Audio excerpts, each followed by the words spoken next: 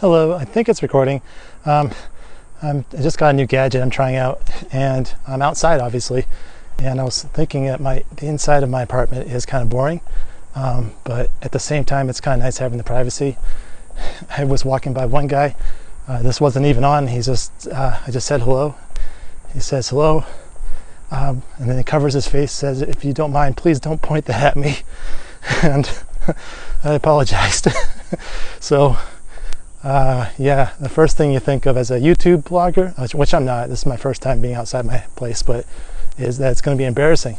And you're like, oh, I'm being paranoid. No, you're not. People are sometimes thinking, oh crap, there's some idiot with the camera. Right. Anyway, so I wanted to, of course, just, talk about, update on my Korean a little bit. And this video is, I have no idea how long it's going to be, hopefully not too long. I'm going to try to not talk too much, but at the same time I don't do much video editing, so we'll see. And by the way, if you don't know, this is, I'm in Arizona, and behind me, what you see is we call it a wash. It's a dry riverbed, and there's actually a river in it. You can see plants there. There's actually a river of water in it flowing through there about 2 weeks out of the year, maybe. It varies, and it's really nice when there is water, but not too often. Anyway, and also this is where I go jogging. Yeah. So regarding Korean,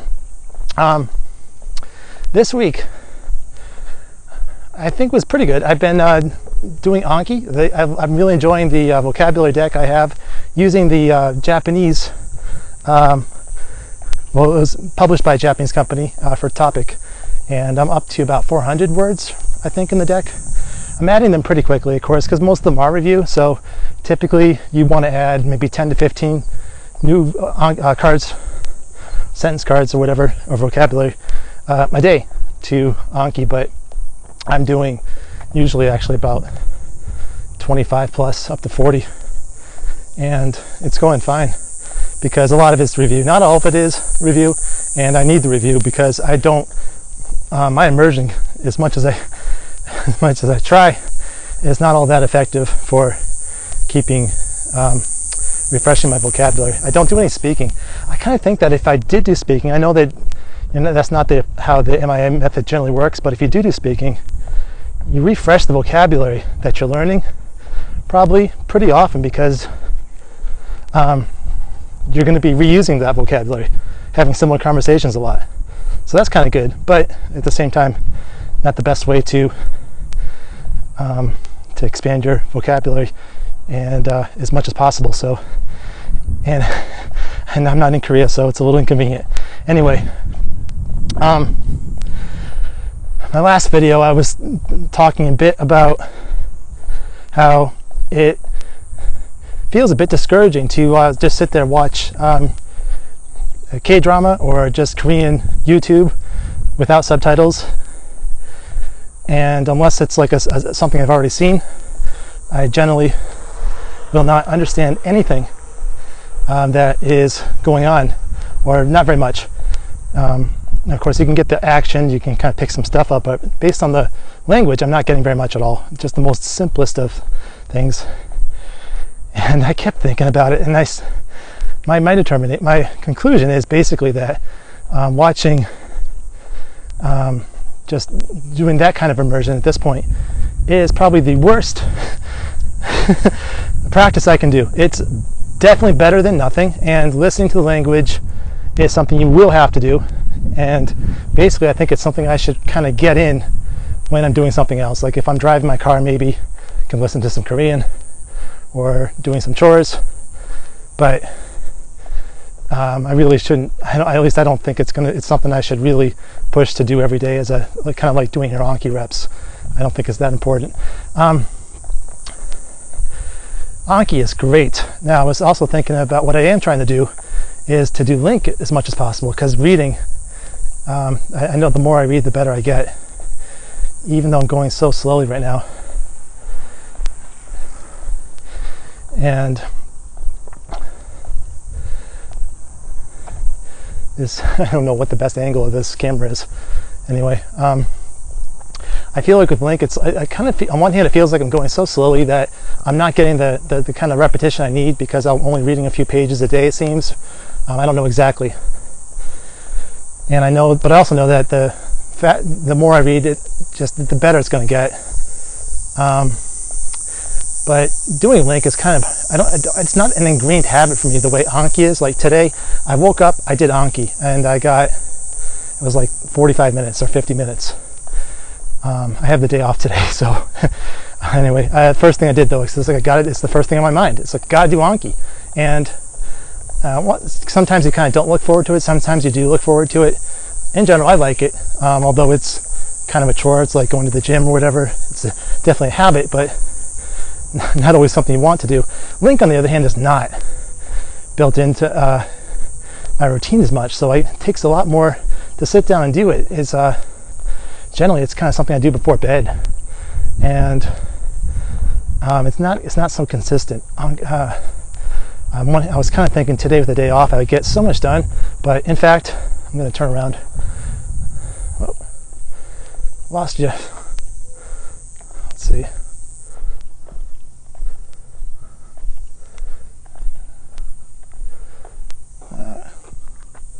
Is it looking at me? Yeah, so I completely lost my train of thought there.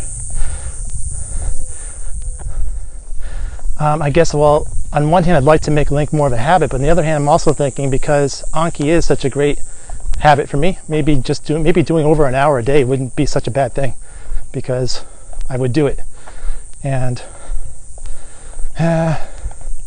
maybe I think I should just somehow get myself to do more LingQ, just more reading. Harry Potter is going very well. I'm on, I think, chapter 25 out of 32. In theory, if I busted my butt this weekend, I might finish it. I'm going to go home and do it. Well, see, one thing though is that I have limited time, and like tonight I want to go running, and that cuts in a lot to potential study time for me. But I will be out here tonight after the sun goes down. It's like 100 degrees. Holy crap. And I wonder how,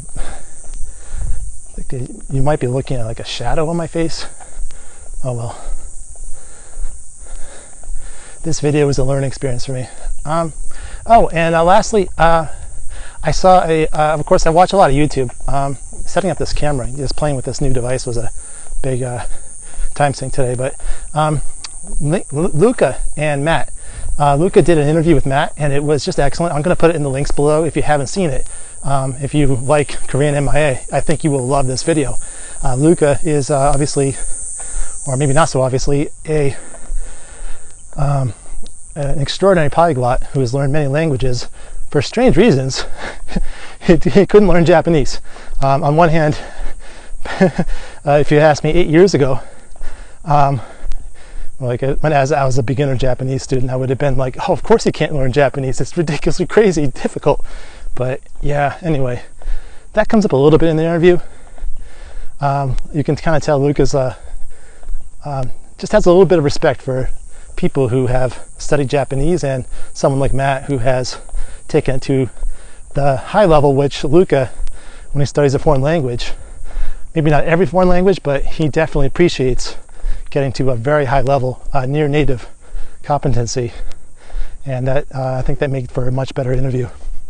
And it made me think a little bit about my own goals. Generally, B2 is my goal. I've studied 2 languages a lot, German and then Japanese, and Korean's kind of, until I hit a B2, I don't really count Korean as a language. But with German, I mostly consumed media. I read countless books and listened to a lot of radio.